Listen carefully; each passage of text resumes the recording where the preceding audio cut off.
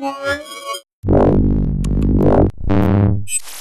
I'm Roland with Mobile Geeks, and we are at Samsung taking a look at the S7 Edge in this case. So this is the new top-end model basically of the S7 range.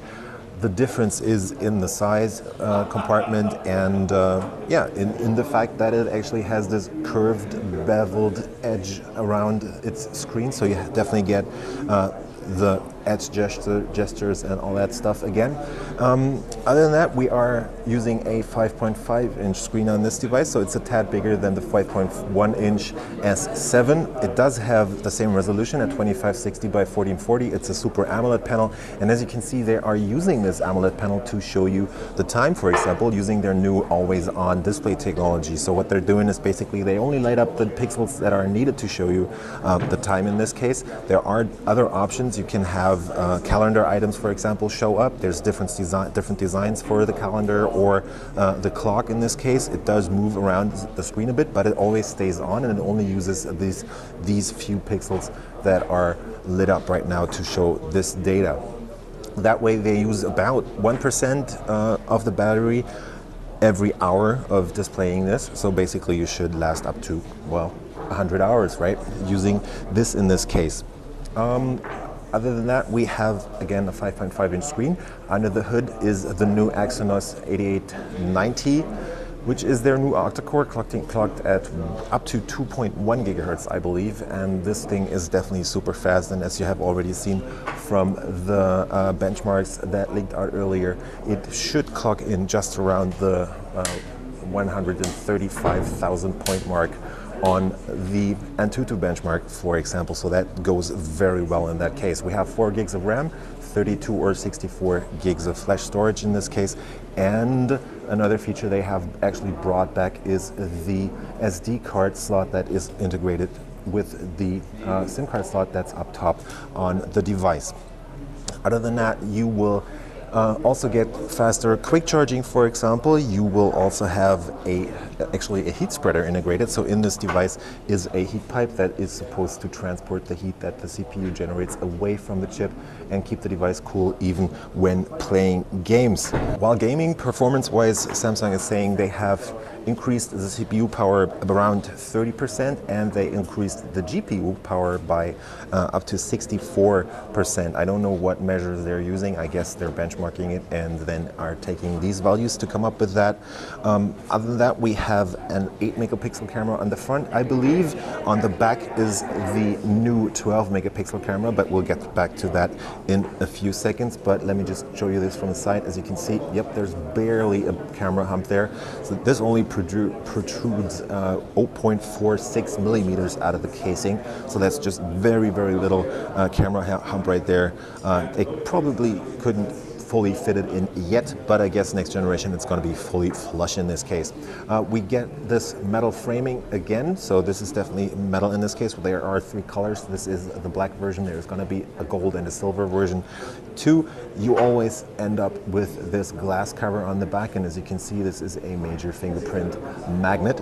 The corners are slightly bent on the sides or curved on the sides too, so that's their new design language. You also get this slight dithering in the cover back here, so there's a small stripy pattern that you will be able to see if you look close enough on these devices.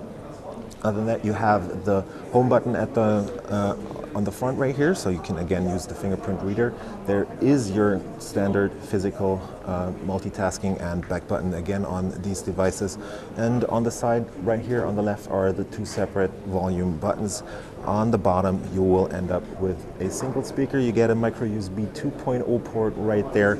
That is a design choice. In this case, they are saying that USB 3.0 or Type-C doesn't help much while transferring data yet, but also the IP68 certification that this device is having for the first time in the Galaxy range, or of the standard Galaxy model, S model range, played a role in that. So it's obviously easier to make this waterproof using a USB 2.0 port, I guess, and you will also have the headset jack at the bottom right there. On top is where the nano SIM and your SD card go, plus you always have the noise cancelling mic on top. On the right, there's also your power button. So now let's take a quick look at the camera. As you can see up here, it has a 12 megapixel resolution. In this case, 4K video is certainly possible. But what they're now doing is, as I said, they have their new dual pixel autofocus. So that's pretty much the same focusing technology that my camera from Canon is using right here. And as you can see, it is very fast on the focusing, and it is mostly super accurate. So it doesn't take much time to actually focus, and it's also very, very accurate and very fast in this case. So that's a great new addition, because they're now having 2 photodiodes on every pixel. The pixels are 1.4 micrometers each, and the aperture on this is 1.7. So it's definitely going to result in better pictures. They're saying that their brightness on the overall brightness on the pictures has gone up 95%. So you should definitely be able to take some pictures even when it's almost dark. So you need very little light on this.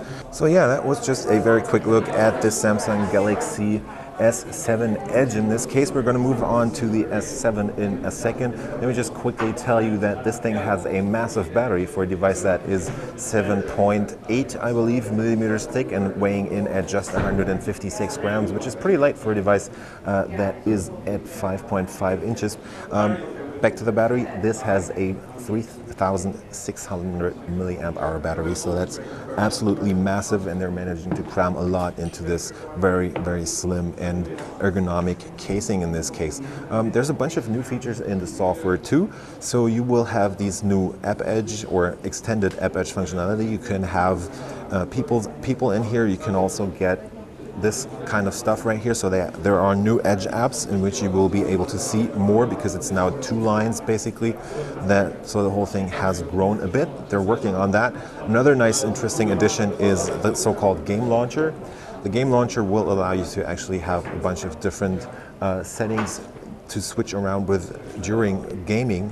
So you will end up being able to, for example, not only launch games from a ranking through over all the other Galaxy users, or all the Galaxy users playing games will show up, or they're taking the metrics from all the Galaxy users playing to give you lists of most popular games, the games with most users, the games that are most active right now, for example.